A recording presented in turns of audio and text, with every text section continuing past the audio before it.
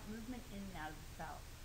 So needless to say, it's really important that all sorts of nutrients, oxygen and carbon dioxide, are able to get into the cell and get out of the cell. So today we're going to focus on that.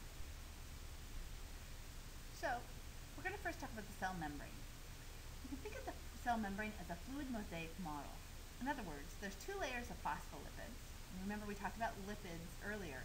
And phospholipids were the type of macromolecule where you have on one end a polar side and the other a non-polar side.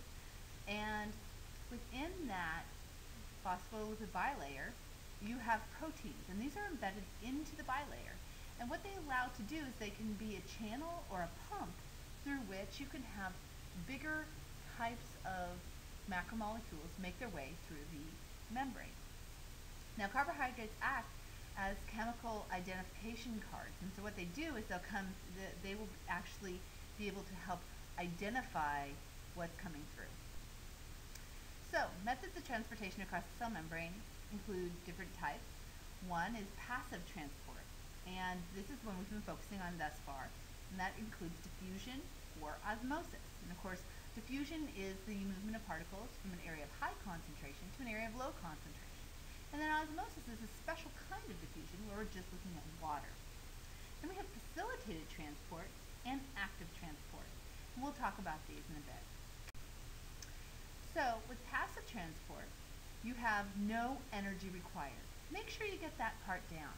There's three kinds of transport, and the one passive transport does not require energy. As you can see in the diagram, you just have a flow of area of high concentration into an area of low concentration. So those purple dots are there, and they are highly concentrated on one side, and you can see the direction they are flowing because they are moving from that area of high concentration to low concentration.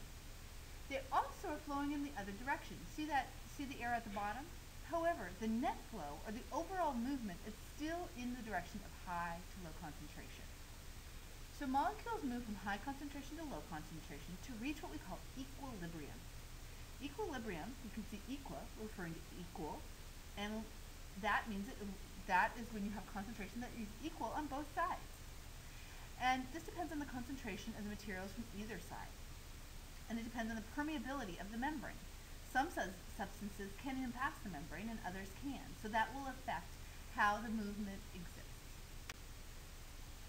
In the case of osmosis, this is a kind of diffusion. It requires no energy, so make sure with osmosis you write down it. It's a kind of passive transport, and it requires no energy. And it's the diffusion of water molecules through a selectively permeable membrane. And water goes from a more dilute solution to a more concentrated solution. So the way to think of that is the water it goes from an area of high concentration. So in the low salt concentration, you have a high concentration of water. But in the high salt concentration, you have a low concentration of water. So the water moves from an area of high concentration of water to an area of low concentration of water. And that's why you're seeing those arrows moving in that direction. Now, an example of osmosis are blood cells. And here's an example of blood cells. And our blood cells that were shown here, this is going to be an example of animal cells. So animal cells and are going to have a certain type of situation, a certain type of amount of water that they're going to like to be in, or a certain type of relationship of how filled they like to be with their water versus plant cells. So our blood cell is our example of an animal cell. So here's our osmosis. If the blood cell is put in what we call an isotonic solution, that means that the concentration of water outside the cell is the same as the concentration inside the cell. Make sure to get down that vocabulary word, isotonic. So the concentration of water inside and outside the cell are the same. And in that case, there's movement, but there's no net flow of water in one direction or another. And that would be at an equilibrium. The second example is a hypertonic solution. Okay, so there you see kind of that lumpy cell in the middle, and it's in a hypertonic medium. Hypertonic means that is highly concentrated with salts, or hyper is above, okay? So it's above the normal concentration. And in that case, the water will move out of the cell and go into the hypertonic solution. And you can see what's happening to the cell in the hypertonic solution. It's shriveling down. So make sure that you get the vocabulary word hypertonic, that it's a salty solution, and that and it doesn't just have to be salt, it's highly concentrated solution, and that the water will leave the cell. That's the action. The water will leave the cell and go into the environment when that's the case. Then there's a hypotonic solution. And in this case, you have a low salt solution. So this would be pure water with absolutely no salt in it. So DI water would be the case of this, deionized water. And if this is the case, then the solution inside the cell is saltier than that outside the cell, and in which case water will move from the environment, from this hypotonic solution, into the cell. And in this case, the cell will expand, and it can even burst. So when you're doing our egg experiment, you want to compare these stages to what you're going to do as well. And later on, I'll be showing you how osmosis works in your kitchen. So the next thing we're going to look at is facilitated diffusion. Look at this. Facilitated diffusion, no energy is required in this either. But unlike these gradients that we're working on by themselves, in facilitated diffusion, we have a process that uses a channel molecule, a protein, to transport a substance into the cell through the cell membrane. So the light blue area, the cell membrane, those are the phospholipids. And then those green proteins that are going all the way across the membrane, those are the channel proteins.